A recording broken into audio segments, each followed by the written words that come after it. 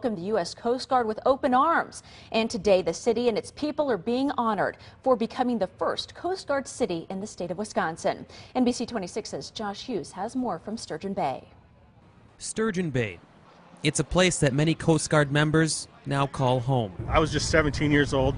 After numerous tours in Sturgeon Bay and across the country, Wayne Spricka now plans to stay here. I'm going to retire here with a pretty successful 24-year career with a family of 4 and a wonderful wife. Many Coast Guard members like Spritka showing their gratitude as Sturgeon Bay is named the 16th Coast Guard city in the country, which honors places that make the Guard part of its community. And it's these people of Sturgeon Bay that make it such a great home for Coast Guard members. To find that place where you're treated just like one of the family, that's really a special thing. That's what drags people back.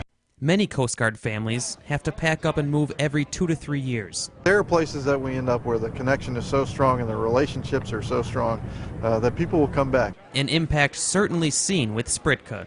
They're wholeheartedly accepting of us, and we look forward to the rest of our lives here. Making members and their families feel at home during their stay. In Sturgeon Bay, Josh Hughes, NBC 26.